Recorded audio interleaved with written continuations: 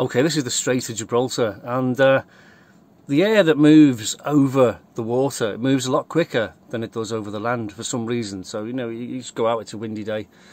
But with the Mediterranean, the air is either shooting out or it's shooting back in, or it varies between the two. You know, it's very rare you get a northerly wind or a southerly. You do get northerly winds and southerly winds, but most of the time it's either easterly or a westerly. And weather forecasting is very important. Okay, you really need to know what the weather's doing before you go to sea. And this is an air chart. This is skyvector.com.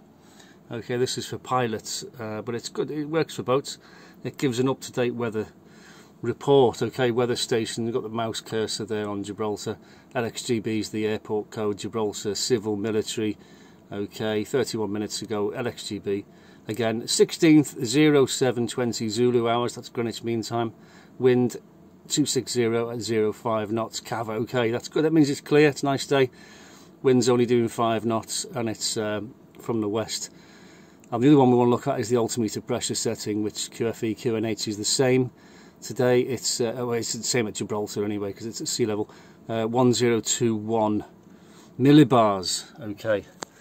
Now what that means, 1021 millibars, it doesn't really apply to a boat because it's an altimeter pressure setting for an aeroplane.